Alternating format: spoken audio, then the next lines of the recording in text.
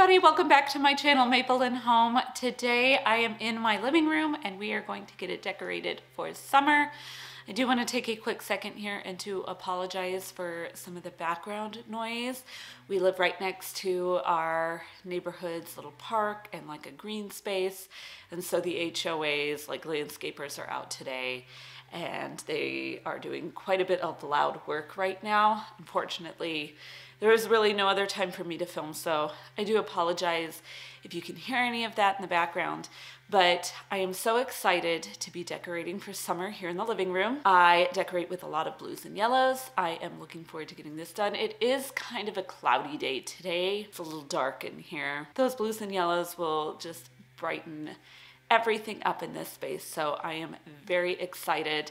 I have already cleaned all the surfaces, wiped everything down, taken down all of the old decor, so we are going to get straight into the decorating. So I really want to go with something a little bit more simple in here.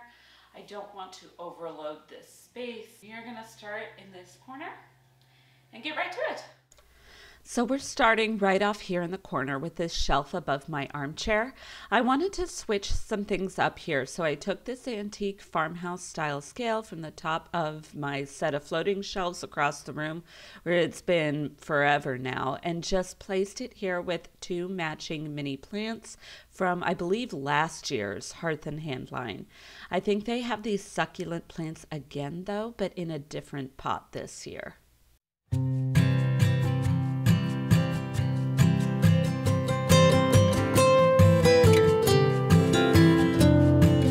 This blanket is one that I purchased from Pottery Barn several years ago. I placed a small lemon pick from Michael's in a bud vase on the lamp next to it for a complimentary pop of yellow.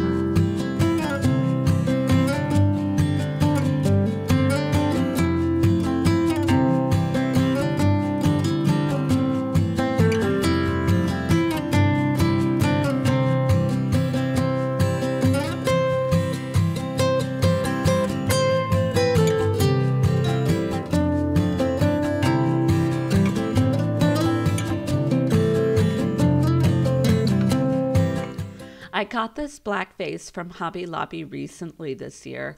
I've been looking for a black vase to add some depth to my collection, as all the ones that I had were white or beige, and I finally found one that I liked. Inside I added some greenery branches that I purchased from Amazon, and I will be sure to link anything that I can find available for you down in the description in case you're interested in taking a closer look at them.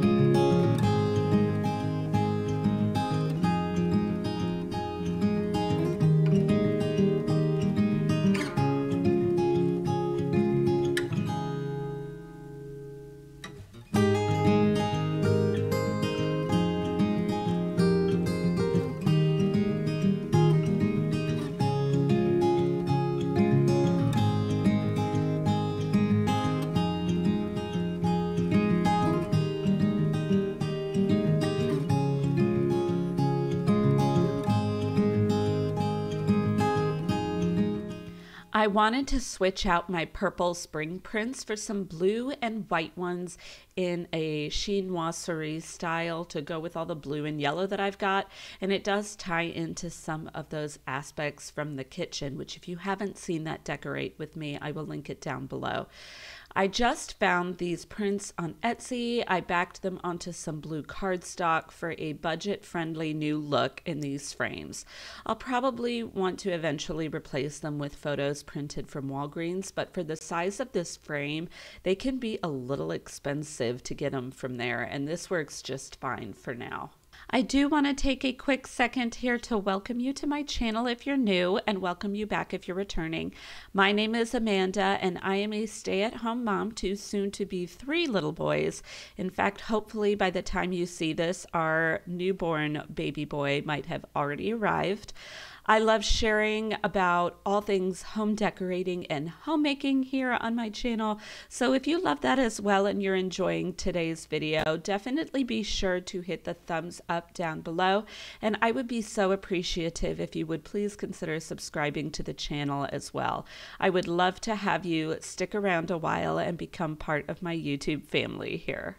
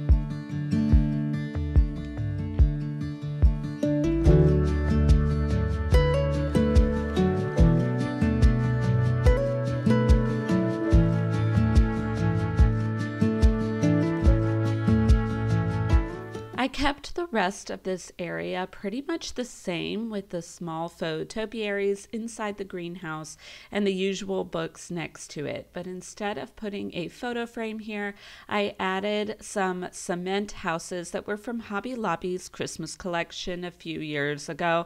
I always love looking for everyday pieces, even when I am browsing seasonal collections.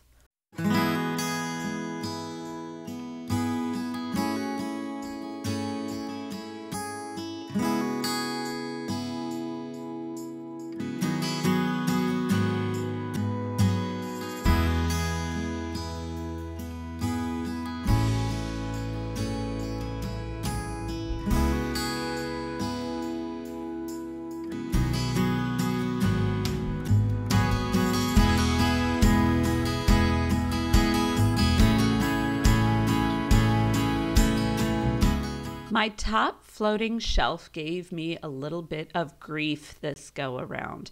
At this point, I don't think it's a video of mine if I don't show you some arguably excruciating back and forth with some decorating. Since I moved the farmhouse scale over to the other side of the room, I had to think about how I wanted to replace the height that it brought, and it also took up quite a bit of space, so I had to play with that as well. And while I like the lemon arrangement that I ended up putting here from Michael's, who always seems to have great lemon themed items, I had trouble figuring out how to balance that height on the other side and make it work well. I always wonder if I should just edit a lot of that back and forth out, but I think that trial and error is part of the decorating process. Things don't always turn out just how I think they might in my head, and I don't want to create an illusion of instant perfection for you guys when I'm decorating. I just don't think that's a realistic or helpful depiction of what it is to decorate a home.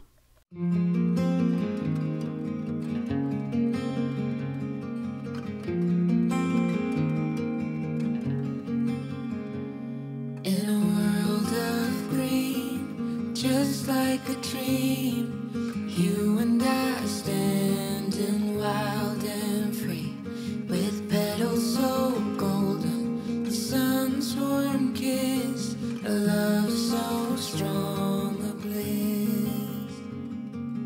Whispers of the breeze, secrets unfold. It's you that I need, it's you that I want. When the world gets cold, it's you and me. When the sun comes back, you'll see. Oh, dandelion, the strength that you've shown, stronger each year. Look how we hold on through the toughest of times. We still stand strong. Through pavement we will grow.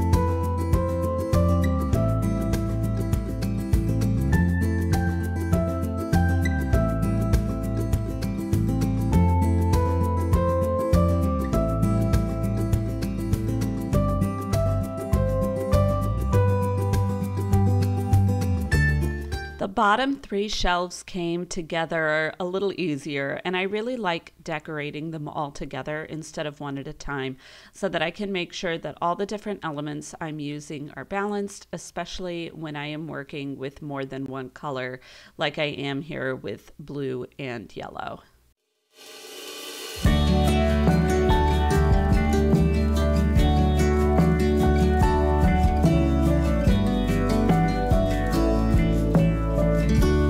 You came out of nowhere that first time. Said you were too tired to walk the line. I said then hold up, precious. I can be a goldsmith and you a nomad or a tailor, and we don't have to follow the rules. Oh, I can do anything when I look at you. Oh, I believe everything to be true. Oh, every little bit of my heart lights up. Oh, can you please tell it to never stop?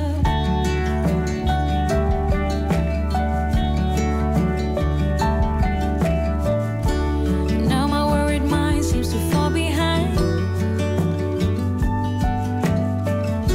and I can find time to reflect on where we're heading. The sky's not the limit when I have you by my side. Oh, we can run mad, be free falling.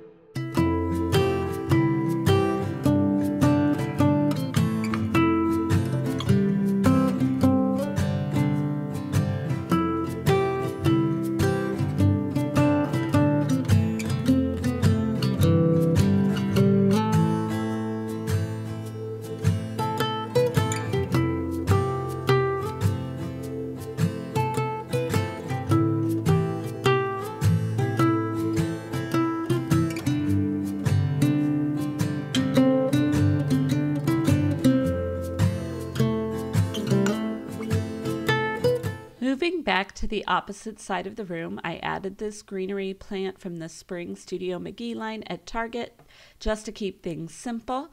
And then I put a wreath up here above my music book cabinet after Easter, and I really liked it, so I decided to keep it here for summer.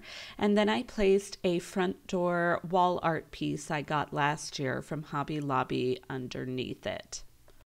On top of the cabinet, I wanted to carry the look of my dining room centerpiece into the living room as well, and I placed the last of my decorative blue and white spheres in this basket from Hobby Lobby, as well as the last of my lemon filler.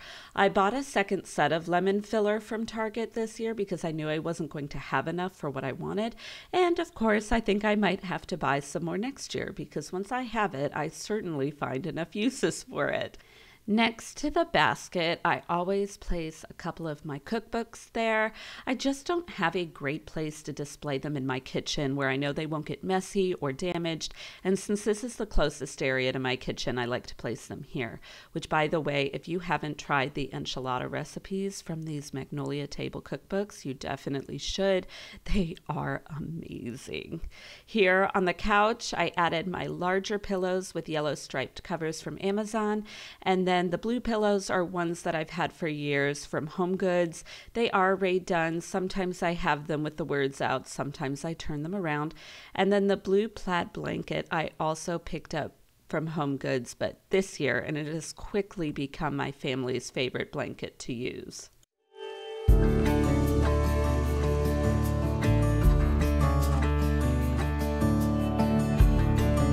So that is all for today's video. I love how it turned out. I think it looks so cute. All the blues and yellows with the lemons. It really brightens my mood, really makes me happy. So I am super excited with how it all turned out. I really hope you guys got lots of summer decorating inspiration. And if you did, or if you just enjoyed the video in general, definitely be sure to give it a thumbs up down below. It really does so much to help out my channel, and I would love it if you would consider subscribing as well. I would be so honored and blessed to have you guys stick around a while and join me here as part of my YouTube family. I will see you guys in my next video. Bye for now.